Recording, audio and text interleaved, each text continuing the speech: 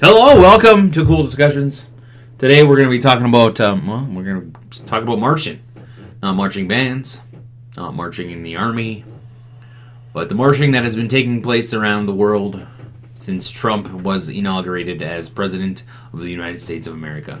On Saturday, not this past week, but the week back, there was... The 21st, the day after inauguration. There was... the Women's March. The Women's March, and it took place not only in the United States, and it was all over the world. There was even some here in Calgary. There was Europe. Vancouver, London, Berlin. And these people were marching to protest, pretty much to protest Donald Trump, to protest the things that were brought up were the wage gap. No, kind of. How they feel that Trump is going to take away their rights to their body, and he kind of has. Trump has taken away funding for abortion overseas. He hasn't taken it away. He just limited it. He just took away funding. I heard that he just cut back funding for it. Yeah, because I think the sense of America first as, like, why are we funding abortion overseas? Makes sense. Imagine being told you have to pay for your neighbor's penicillin for chlamydia. How would you feel about that? My neighbors? Yeah. How would you feel about that? Or your whatever? I can understand I have to pay for somebody's chlamydia thing in Asia. It's like, well, why isn't the Asian government doing this? I don't understand. But that's like the same thing. Imagine having to pay for somebody's outside of your house, right? I always when I look at big issues, I always try to shrink them into smaller issues. Oh, okay. When you're putting it into an analogy, I'm trying to make people, because a lot of people put emotion behind that. Right, so I try to put into a situation where it's like emotionless, right? Yeah. So when you look at your house, you go, okay, well, you're thinking of yourself first. So you got to look at this grander things of that as well. Now, everybody hates Trump. Not everybody, but a lot of people. A lot of people. I don't agree with some of the things, but I don't hate him. Yeah. I think that if he wants to defund Planned Parenthood in the United States, which I don't agree with that. I think Planned Parenthood is actually really good. I don't know why this huge hate on for Planned Parenthood. I don't understand it at all. I think he's coming from the abortion side of it, where he wants to defund it because he doesn't want federal money going to abortions. When they're there for a lot. Obviously, they do perform abortions, but they're there for a lot more than just that. It's not just that they're doing. They're helping people with contraceptive, STDs. I believe they do like maternity care too, don't they? I'm not 100% sure. But okay, in general, why you're taking funding away from Planned Parenthood, I don't get. If you want to say you guys aren't allowed to do this, maybe you should specifically state you guys aren't allowed to use this money at all for abortion. In which case they could go, okay, we'll use the money for something else, and then which I think is do the 3-cup thing. Move the ball around. Yeah. Even though the money isn't for abortion, you're still paying for abortion. Yeah. I'm sure you could do it. Theoretically, switch the cups around. Right? I do. I'm glad that they did it. I'm glad that they marched. I'm glad that they kind of have their voice heard. I'm glad that it's being talked about. It was on CNN all fucking day. Honestly, I didn't pay attention. Well, the reason why I pay attention was because you wanted to talk about it. If you turn on the news, that's all they were talking about for a while. It's true, they were. I think it's great. It's peaceful, as long as you're peaceful. There were some demonstrations and stuff like that, that were violent. And as soon as you go to violence and property damage, your point is mute. You're an idiot. I don't think there was not in that. But at the Women's March, no, there was no. There wasn't. There was. They were all very peaceful. What I saw, there was no arrests. Which in the inauguration there was like 200. There's a lot of arrests. People were destroying property. People were cars being destroyed. Yeah. There was a picture of a limo lit on fire with "We Are the People," and I was like, no. I can get what they're standing up for. I agree with the whole right to your own body thing. I get that. Yeah, and I can see that. Yeah, and I'm okay with that. Don't touch that shit. Don't try and tell any human. That's the only issue I take with that, is that you're talking about women. I think you should take any human and put there's feminists. I don't call myself a feminist. Nope. I don't even know if it's a word, but I'm a humanist because I think that all rights should be anointed to all humans, not just women, men, blacks, whites, Jews, Catholics, and whatever. It should just be you're a human. You have these basic rights. You have the right to decide what you put in your body and how you use your body. As long as you're doing... Now, this is where the gray area, in my mind, I kind of argue with myself a little bit because I believe that you should be able to put and do with your body as you please as long as you do no harm to another person. Mm-hmm. Now, somebody could argue, well, in an abortion, you're doing harm to another person. Okay, I haven't found an argument to that yet. I haven't found a counterpoint to that yet. That you're doing harm to another person? Yeah, because in a sense, fetuses can be considered humans. At what point do you consider a fetus a human? I think... My thing is this: if you choose to abort your child, then that's your choice. You have to live with it. You have to. Okay, no. See, the counterpoint is you could give it up for adoption. But then the counterpoint to that is the system. Look how many people are put up for adoption, don't get adopted, and end up criminal or in bad situations and stuff like that. At that point in time, you could just argue against people having sex. Well, it's kind of a continuous argument with that. It is, unfortunately, one of those continuous arguments. What I heard is he defunded anything that does abortions in third trimesters. No, I agree with that completely. If you're aborting a child in the third year... I in the third trimester? Yeah, I think it's weird. That would be weird to do wrong. That. I personally think the first trimester, abortion should be allowed. After that, no. Yeah, I think then you're getting into, obviously there's a whole bunch of, like...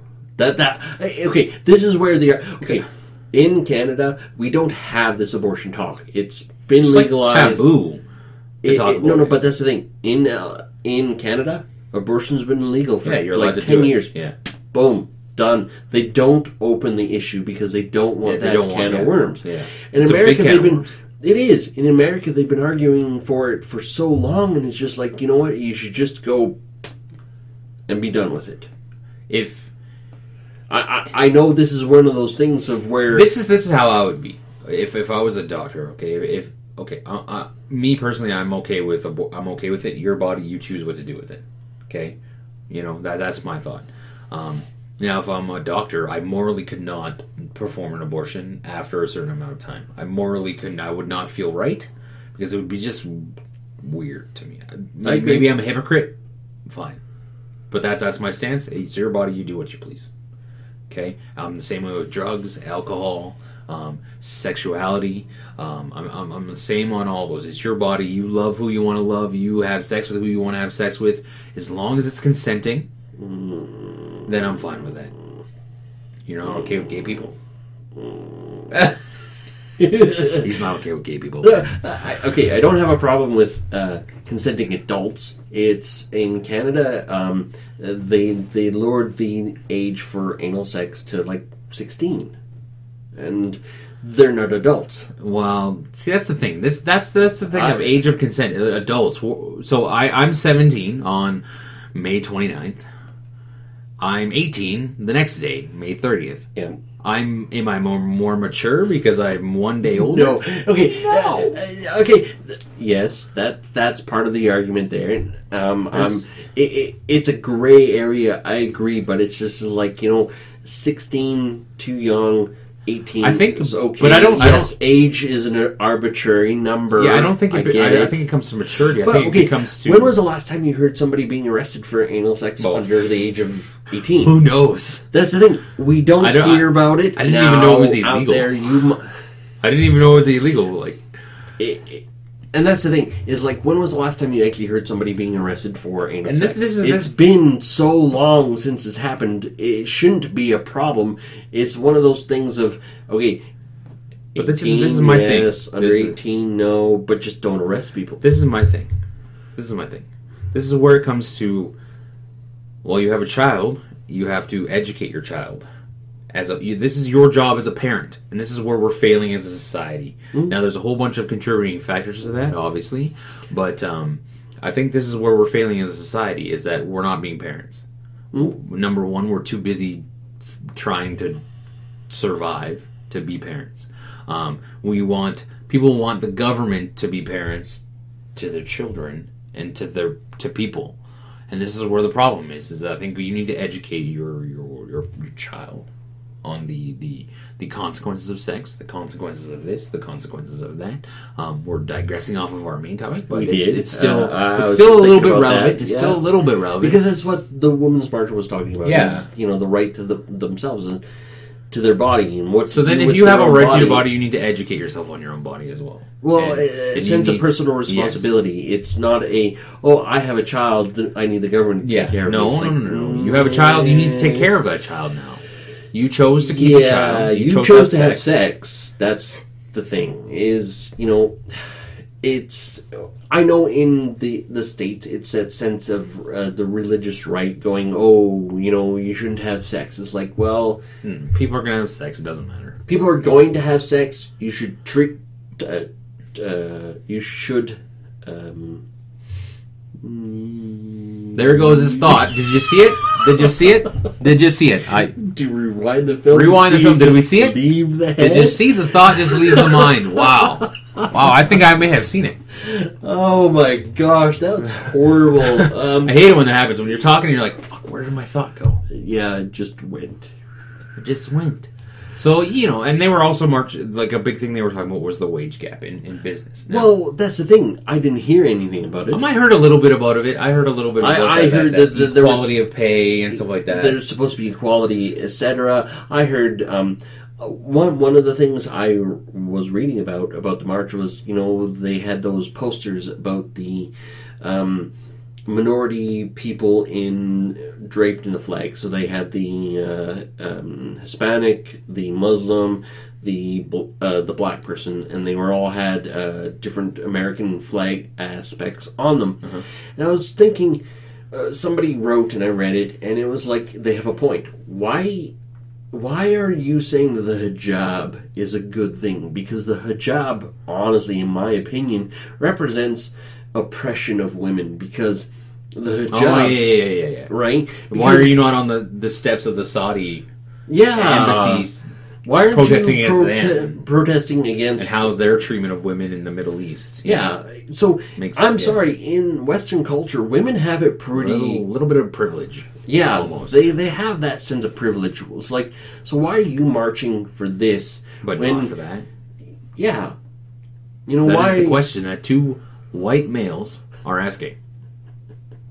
I think that might be the strawman argument for white male, is throwing that out there, going, well, why aren't if you're marching against Trump in D.C., why aren't you marching against... Because it doesn't affect them. Yeah. That's why. I agree. That people protest only things that people want. I've said it before. People want equality until it negatively affects them. And unfortunately, as a male, that's what you will find, is that women want equality until they have to do the shit work, until they have to do crap work. But that's not just women, that's everybody. No, but... Everybody wants equal this until they have to actually get in, get in the trenches and do the hard shit. Their hands dirty. And this is how I look at it. When you talk about the wage gap, how there's a wage gap between men and women, right?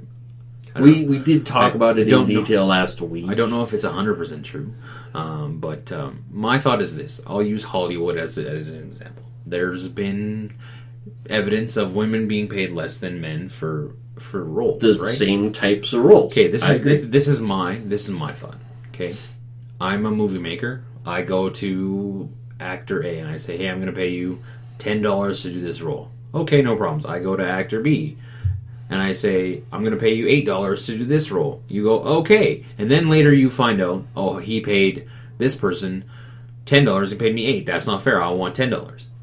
And I go, but you agreed to it. You said I'm going to work for $8. You agreed? Why didn't you go, no, I want 10 at contract signing? You just found out after that you were paid differently. To me, it's just business. You can't. How is the government going to change that? If the government goes, you have to pay CEOs of companies the same amount of money. Okay, well, I'm going to hire you at CEO. Now I'm going to hire you at junior CEO for a different rate. Now it's a different job title. Now it's a different job. Well, You could just change the job title, and it would be a different job. Now you're not paying the same. Now it's not the same job anymore. well, So I just. true. So are you mad at the government, or should you be mad at business? Should you be mad at corporations for not paying the same amount? Corporations, really. You know what I mean? Like, then stop working. Be like, I'm not going to work for somebody that that has been doing this. It's like the child labor. If company X uses child labor and you know about it and you still buy from them, what are you doing? Yeah. You're complaining about it but still using it. It's like, I play poker on a site called PokerStars. And I've heard people call them out on the way that they've changed some systems, they've changed some like programs, like reward programs. They changed it, right? Yep. And people are mad about it. The top end people are mad about it. The higher earners are mad about it because it takes away from them to distribute, to bring in new customers, to do promotions to bring in new customers, what business is supposed to do. And then, so they had this one team pro. He quit. Okay. All right. Oh, but guess what? He still plays poker on the site. Wow. Way to stand up for your rights. Way to stand up for it, buddy. Good job. The hypocrisy. Okay. I think that's kind of what the march boils down to. Is like, yes, you need to march to show your solidarity, yeah, but there's that sense of hypocrisy because it's like, well, you have things really well, and it's like all the famous people standing up on the stage going rah, rah, rah, and I'm like, yeah, you want to talk about privilege? You're looking at it. Madonna, Ashley Judd, Scarlett Johansson. Yeah. Is that not what privilege is? I'm just maybe I'm naive. Maybe I don't know. But is that not? I think that kind of is a sense of privilege. Isn't that the embodiment of it? I do think that. Okay, don't take me saying this stuff as being against what they're marching for. I agree with them. I would probably, if my wife went out, I would go out there and be like, yeah, why am I here? Because I believe that every human has the right for equality. Mm-hmm. Every has the right to their body. Yeah, every human has the right to say no to a job. Even as a religious person, I still have to say that in the grand scheme of things, a woman, if this is what she wants to do, we as religious people have to go, yes, you're allowed to. If you need to talk, I'm here. Yeah. That's my opinion. I personally think... That's a good religious person. Because he can put his views aside and you can put your views aside and go, you know what, yes, I don't agree with it, but I respect your ability to do what you want. That's what it is I don't necessarily agree, but I'll still support you. And I think that's what it comes down to. That's what more people need to learn how to do is, you know what, I don't agree with you, but I understand, I support you, and I'll understand what you're saying, because I know you need somebody to talk to. Yeah. I'm not going to hate you. I don't have to agree with you. I'm glad that they got their voices out there. I'm glad that it was a big deal. And now it's okay. Personally, when I went at the start of this, when I went into it, I was like, "Great, they're marching, whoop de doo." But in the grand after the end, reading stuff, I went, "Okay, yes, they need to march because they need their voices to be heard, and I understand this. I don't necessarily agree with it, and I think even Trump said the same thing. He twittered." Oh, why are they marching? And then later on he said, yes, I agree, marching is an important part of democracy and this is what they have to do.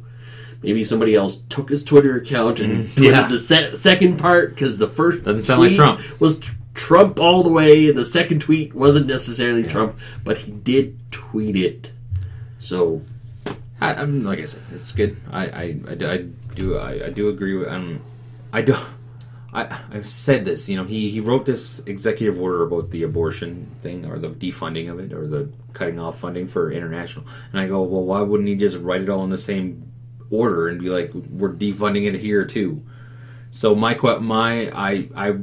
wonder, will he actually follow through with the defunding of Planned Parenthood in the United States? I hope not. I think Planned Parenthood is a great thing, personally. Regardless of everything that they do, I don't agree with. But as a whole, Planned Parenthood, they should keep it. They shouldn't get rid of it. It doesn't start with Planned Parenthood, though. It starts with education of your child. Yeah. Let's not be taboo about this subject. It's like, Let's if you talk don't think about your it. child's Yeah. going to have sex, you're fucked. They're probably already doing it. Unless you have really little, but they're doing it younger and younger nowadays, from what I understand. I don't Honestly, teach them, show them how to be safe, because it's better to be prepared. I don't think motto: be prepared. That's right. That's right. You're not going to go camping without a tent, right? Yes, that's right. You're not going to go camping with a tent. Show them how to set up that tent. That's right. All right, guys. Don't forget to like, comment, subscribe, share, all that stuff, guys. Join us for all kinds of fun, wonderful things. That's right. All right, guys. See ya later.